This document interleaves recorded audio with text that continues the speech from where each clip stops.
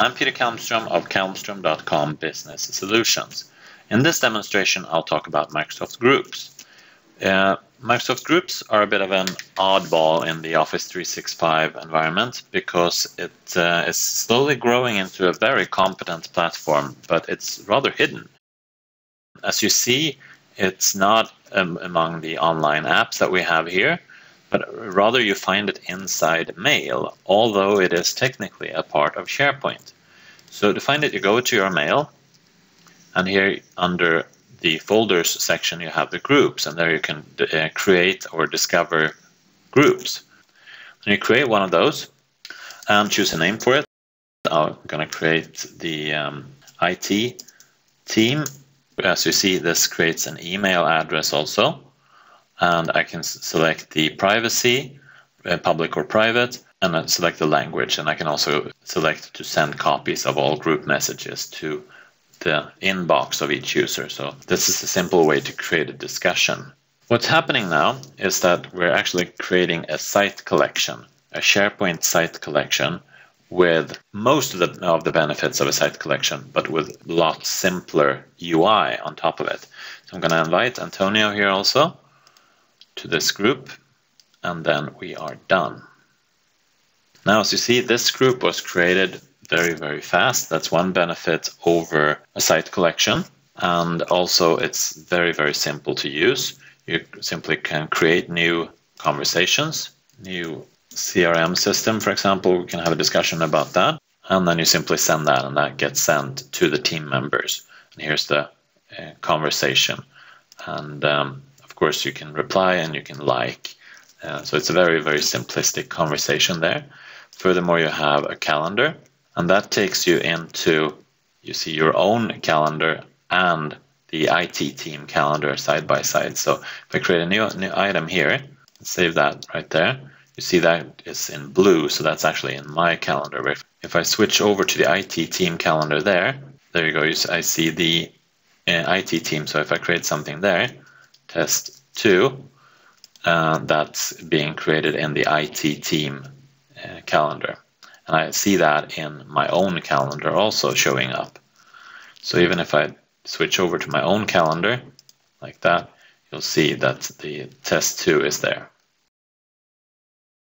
So there you see I clicked away the IT team, and I still see that appointment from my team. So that's rather powerful. As you see, I'm all out of that group experience now. I'm into my calendar, but if I go back a few steps there, I will end up back in my team. There's my group mail. So that was the conversations in the calendar. The files are very easy, as you might recognize from OneDrive. You have this very, very simple UI, which doesn't support any views. It's just a list or tiles. Switch tiles and those views. Very, very simplistic. However, you can browse a library, and this takes you to the full SharePoint experience. We'll get back to that, but I'm going to click on the other things here. Notebook, simple OneNote notebook that is stored in this group, and you can add information on that, and that gets shared, of course, with the IT team. So I won't go into the details of that, but it's good to know that it's there. Now you saw when I clicked back out of my notebook, I got into the SharePoint experience of my groups. This is the same information we're seeing here, but this is the Outlook view of it, and this is the SharePoint view of it. So if I had gone to Browse Library, I would have actually gotten to the same UI that we have here. So if I go to the home, there you see it's the same UI. This is the group interface or a team site of the group experience. So there's a lot of overlapping functionality between SharePoint and groups, of course. Okay, let's go back and select one more thing that you can do. And these are the connectors. As you see, there are connectors to lots of different third-party applications here. These are not Microsoft specific things, but a lot of other suppliers that have supplied connectors, so you can get updates on interests. Those will show up inside your group experience here also. So a lot of them. I'm not going to go through all of those, but I just want to point out that they're there. So now we're leaving the Outlook web app group experience, and let's move on to the team site public group experience, or the SharePoint experience, or whatever you want to call it. If you're familiar with SharePoint, this will look very familiar. The home page is based on the new UI, and if I go into my documents, I'll see the same documents, of course, and I can also go back into classic SharePoint. If I go into my site contents, you'll notice that I can create new lists, pages, document libraries, apps, and subsites to this group site also. And the apps are the full apps, including the SharePoint store, which is of course interesting. So this will get almost limitless. Let's go back to the site again and see under site settings what is there and what's not there.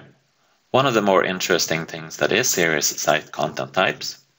And of course you have the content type publishing, so you can work with content types here also. And if you go into one of the document libraries, you have the full library settings, including the advanced settings with allow management of content types, templates, all these things. So that's good. In the site settings, there are some things that I want to show there that's not there. Let's go back to my IT team. And the site settings, one of the things that's not here is the save site as a template. That's one of the things that you cannot do. So that might be interesting. But most other things are possible in this site collection. You can also connect this group to Microsoft Teams. That's another thing that's connected to it. And also back and forth here. There's more connectors here to the planner. And there's another link to the site, which gets you back there. So that concludes my demo on the web-based bits. Let's continue with the Outlook bits. So I'm going to go into Outlook 2016. And now I'm, of course, logged in to Outlook with the same account that I'm using for my Office 365 here. And there you see I got the email because I put that setting in there that all conversations should reach my email also. If I go into groups here and expand that, you'll see that I have an email here, an unread email. I also can see both those reminders that I put in. So that's the conversations and the calendar.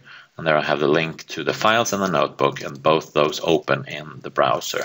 Don't want to go into that again, but as you see, both of those open in the browser. I can also create a new group directly here from inside Microsoft Outlook. So the next thing we're going to do is take a look at the app that is called Outlook Groups, both in the Google Play and in the iTunes app stores. So let's search for that. Google search for Outlook Groups. There we go, and we see that app that you can install on your iOS device. And if I go back and search for that on the Play Store instead, it should get me directly to the Android app. I've already installed that app on my Android device. So let's go in and take a look at how that looks there. There's my device. Here, as you see, I have the Groups app on my Android device. So I'm going to start that now. And as you see, I can see the list of my joined groups. I'll go into the IT team and I get a bit of tips there. So as you see, I have the appointments here, the test 2 that was in the calendar. And I also see the discussions, and I can go in and reply to that discussion and just say sure there. And that gets added, of course, into the conversation, which is stored on my SharePoint site. Let's go back. And here I see the files. If I go in there, and that doesn't open them in a new browser or anything, it opens them directly in here. So if I open that document, it opens up with Excel on my device. I'll allow that for now. Of course, I need to sign in here also. Now that I've entered my email address and my password, I can open that file in Excel also on my Android device. So there I see all the data, and I can even go in and edit this, and it will save it back to SharePoint. So let's just add some information here. That's there, and save that. It already is auto-saving, so that should already be saved. So I'm out of that on my device, and now I'm switching back to my SharePoint site. And look, let's open that file. And there's the change that I just did, and I even have the same cell selected. So that worked on my device, and it's saving back. And since this is stored in SharePoint, I can also go in on the site here. And if I go into my documents, I can check this file and see the version history that it was indeed updated a few seconds ago by me. And that would of course work if there were several users logged in also. Alright, so we have seen how we can access our groups from our mail, both in the Outlook web app and in the Outlook client. And we've also seen how we can view the group in the Outlook-based UI and how we can move over into the site, which is a SharePoint-based UI. And finally, we did a view also of it on my device. So we showed quite a lot in that demo, but I'm sure you'll find that groups is a really powerful thing that you can get a lot of work done in. Thank you for watching this demonstration.